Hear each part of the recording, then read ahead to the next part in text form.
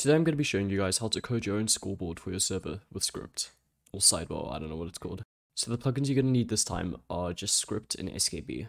Okay, so you're going to want to hop into the text editor of your choice. I'm using Visual Studio Code. So you're going to start off with onJoin, so this will execute every time a player joins the server, while player is online. So this is a loop that will loop infinitely as long as the player is online. Then you're going to say set title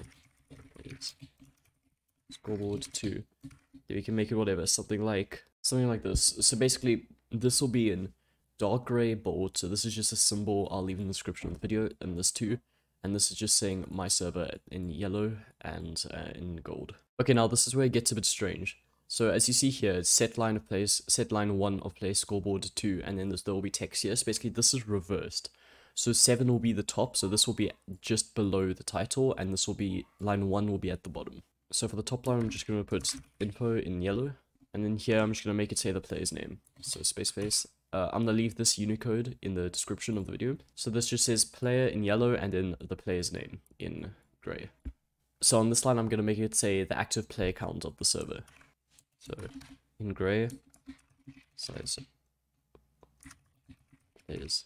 Then we're going to make a slash in dark gray, in gray again, max players. And at the end, I'm going to put players in yellow.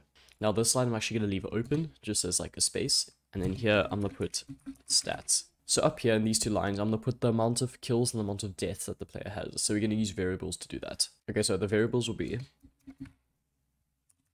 kills and then the player's UID. So you can just copy paste this up here and rename it to deaths. Okay, so to actually use these variables, so down here, we're going to say on death, attacker is a player, and then we're going to say add 1, 2. We're going to copy paste this, and we're going to change player to attacker. So this just adds 1 to the kills of the attacker. And then we're going to do on death again, victim is a player. We're going to say add 1, 2, we're going to paste that, but deaths. I'm going to change that to victim's UID. Okay, one last thing. We usually do onJoin. If the variables are not set them to 0. Then we're going to copy paste that and do the same for kills. And then just change all the victims' UIDs to players. And then one last thing. At the end of this loop, you're going to say wait 1 second. This is just so that the server doesn't crash, because this would repeat infinitely with no wait in between.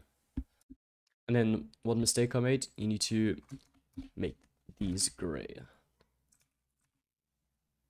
So you're just going to want to copy this and head over to your Minnet panel. Going to go to File Manager, Plugins, Skript, Scripts.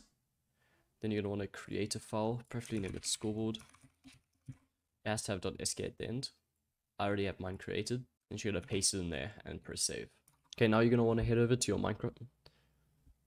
Okay, now you're going to want to head over to your Minecraft server and do such sk reload and then your script name. Mine is scoreboard. And now to activate the scoreboard, you're just going to want to leave and join back. And then when you join back, it should look something like this. So you can change my server to whatever you want the server name to be. Then it should say info and then your player name and then the amount of active players on the server right now. Then stats and then your kills and deaths. So let's test the kills and deaths right now. So let me just get a sword quickly. So if I kill the skeleton, my kills should go up by 1. And yeah, they do. So if I go into survival quickly, or I can just kill myself. So if I kill, then my deaths go up by 1.